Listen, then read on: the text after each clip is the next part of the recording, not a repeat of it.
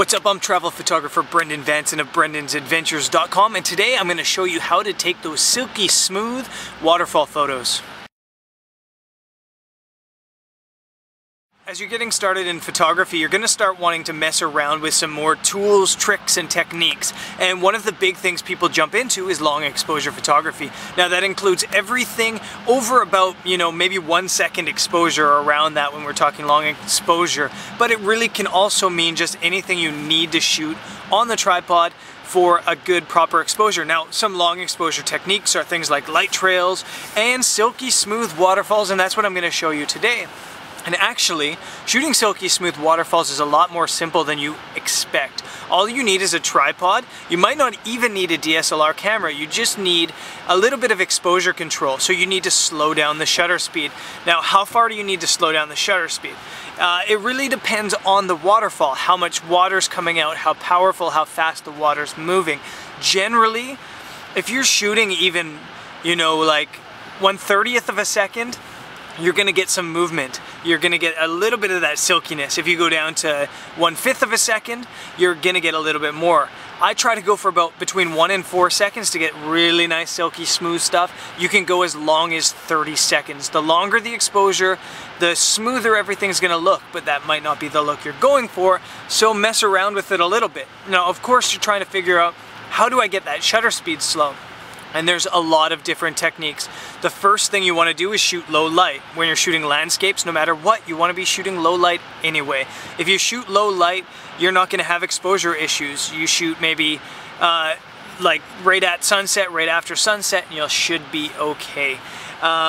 Then you can do other things like change your f-stop, your aperture, make a narrow little hole in your camera, shoot around f16. You could even go f22, but you're probably not going to get the sharpest images. But around f11 to f16, it's going to get a smaller shutter speed, less light into the camera, causing you to need a longer exposure.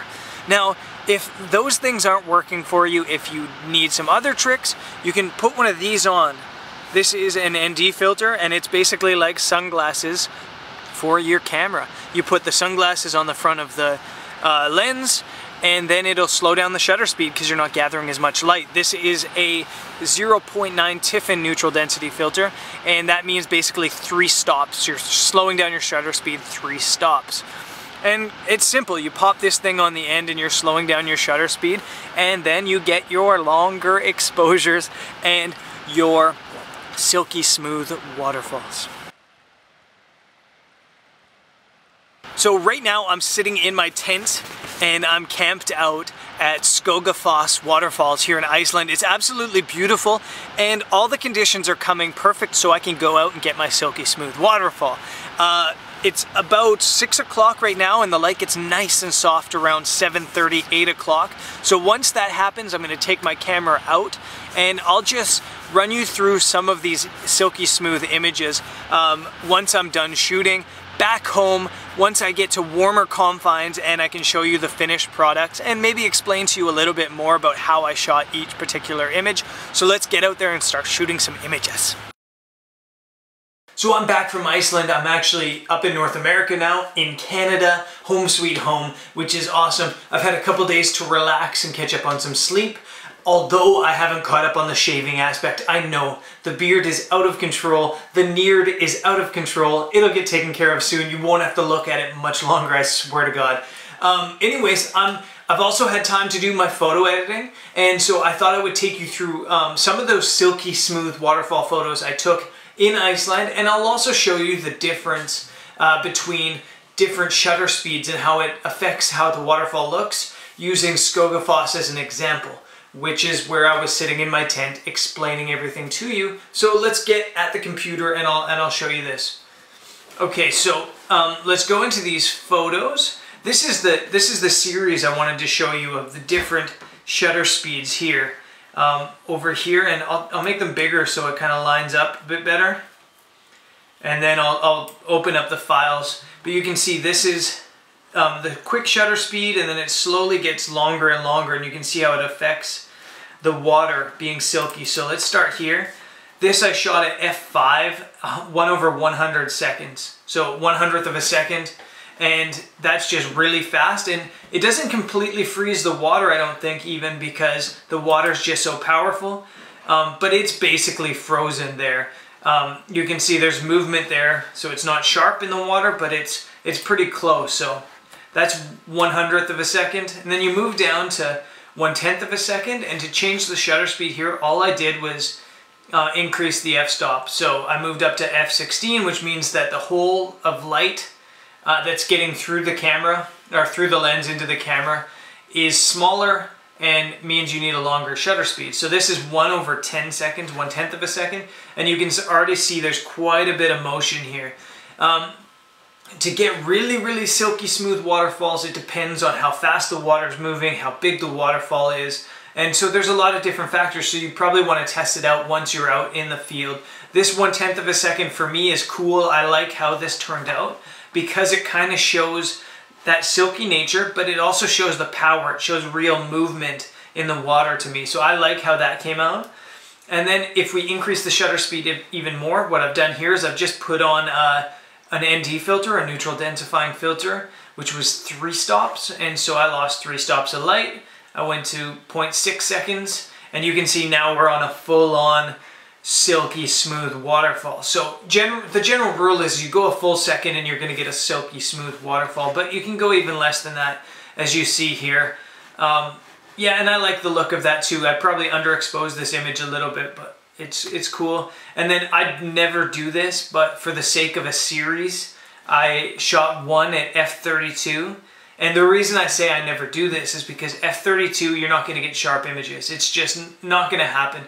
The real sharp range of your camera is like f5.6 to f11, and then you can probably get all the way to f16 before it really starts deteriorating, but that's the really good range of sharp images for landscape. So most people shoot their landscapes between f9 and f11, up to f16 if they want to really slow down the water and they're having trouble. But this is f32, 5 seconds, and you can see when you go 5 seconds, it just turns the water into basically a giant blur of water. And what's happening here is it's just catching all the light from all the water in motion. And so if there's water going sideways or in different directions, it'll just kind of mess it out into a blob of water.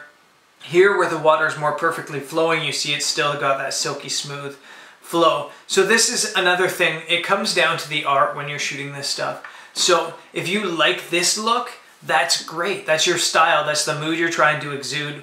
Whatever, that's cool. If you like images that have a little bit more drama like this, or you want something in between, that's cool too. It's up to you. It's your art. It's your game. I'm just showing you how to do the different things so that you can kind of like elaborate on your own ideas and your own images of how you want something to look. So yeah, now you see the difference between all these, going from the fastest shutter speed to the slowest shutter speed. I think I'll take you through some of the other waterfall photos I took in Iceland, just because there's so many cool waterfalls. And I'll kind of just explain to you quick how I shot each one of them. This is Kirkjufellsfoss, and I hope I pronounced that right. Kirkjufellsfoss, something like that. And I shot a ton of this. We got a lot of really, really good light. So let's go. I'll show you this one and then this one, because they're similar images that I shot different. So this one, I slowed down the shutter speed to 1/5 of a second, which isn't that much. And the reason I did it is because I wanted to show all the drama in this water. I wanted to show the motion, but I still wanted it to be silky smooth. I also kind of wanted this water not to be still. And so I've got all this motion captured, and that's just how I wanted the image to look. I could have gone silky, silky smooth by putting it up to like 4 seconds, but for my description of how I wanted to relay how I felt and how the mood of this image was, that's how I wanted to shoot it. If you go down to, I believe it's this one, no. Yeah, this one here, I shot this at 10 seconds, so the mood I wanted to portray when this one was like peace and serenity and calm. And so even though this water is really in motion, when you slow down to 10 seconds, it makes it look almost like ice, just completely smooth. And it really gives a soft, like calming feel to the image. And you get that silky smooth waterfall up here as well. So those are two images, two different styles. This is actually the exact same waterfall. Basically, this is the waterfall, and I was shooting that second image from here. So same waterfall, two different angles, two different, completely different images. If you were to show people, they would have no idea that this is the same falls. So another piece of advice, I guess, when shooting anything, not just waterfalls, is search around for different angles and different ways to shoot things. There's 1,000 different angles. When we were here, there was a lot of photographers, and I might actually have a photo of all the photographers. But they were basically all just standing in a row shooting the same thing over and over again. You really, really, really have to develop your eye and develop your I guess your curiosity with a scene. So you want to really, really, really get out and discover things. And I can't find that image, so we'll just move on with our lives. Again, we've got, this is Waterfalls, and this is another, I wanted to show the drama in this one. So again, I only did 1 second because I wanted to catch all this mist, and you can actually see the spots of the mist because I wanted that drama to show. If I would have gone a really long shutter, it would have been a big ball of mist up here rather than this dramatic stuff. I also wanted to put a photographer in here for scale. Now, even when I did this, this photo can't explain how windy and crazy it was at Waterfalls. It was so windy that when we were out on this ledge, we were really nervous that we could get blown into the falls. And you fall into Waterfalls and it's over for you. So I wanted to show that drama. Since the sky was a little bit bland, it was hard to show that drama. But I did try to capture it by slowing down the shutter speed enough to show how forceful this is and all the kickback of water. So that was a cool place and a cool waterfall to photograph. Let's move on. We found this waterfall just at the side of the highway, and this is probably a good example because this image, for example, I shot at 1/8 of a second, and you can see the waterfall not really moving. This stuff is kind of moving, but not that real full-on silky smooth, but it's still silky enough with just 1/8 of a second. And then if we go down to another image shot from below the falls, like I think this one was shot at 4 seconds. You can just see how silky the water is. So 4 seconds, you got really, really silky water. Again, this was shot in the middle day, and I shot 2 filters. I shot the ND filter 3-stop, and I used a medium grad ND filter, which is also 3 stops. So you have 3 stops of light slowed down here, and then 6 stops of light slowed down up at the top. Let's go down. I think that's basically it for the waterfalls, other than some other images from Skogafoss. Let's see, I think I got some cool stuff later in the evening. So this is a good example of stuff you can do. I went 1.3 seconds, and this is the waterfall, but you could hardly tell it. It kind of has an abstract feel. You get the motion and the photographers and the tourists, and that came out really cool. This is really, really late at night, and this is 10-second exposure, and you've got the motion in the water and the waterfalls. Came out cool. And finally, let's go to, I don't even want to pronounce the name of this waterfall, but this is again about a 13-second exposure. And silky smooth waterfall, as you see there. We got terrible light there. It was pouring, as you can see. It was really, really hard to shoot that. So that's 13 seconds earlier in the day. This is 1/25, so you can see the difference between catching the water in motion and blurring the water later in the day. This is, that's an HDR, so you can't tell, but this one is 13 seconds, so. Yeah, so anyways, that's it. That's how you get those silky smooth waterfall photos. I'm sorry if I dragged on a little bit long there, as I tend to always do. Yeah, I want to urge you to head over to my website, brendansadventures.com. There is a post on this with all my waterfall photos, my favorite waterfall photos from Iceland, in the bottom of that post. So if you click on me right now, you'll head over to that website and you'll be able to find that link. Also, when you're over there, don't forget to subscribe to my newsletter. When you do that, you get a free copy of my adventure travel magazine, Vagabundo magazine, which is awesome. It's really worth it. And yeah, that's it. I think that's it for the show. Be sure to subscribe as well. Subscribe to the channel. We're in North America. We're going to be taking the Via Rail across Canada to the Rockies, doing some stuff in the Rockies and the Canadian Rockies out in Banff.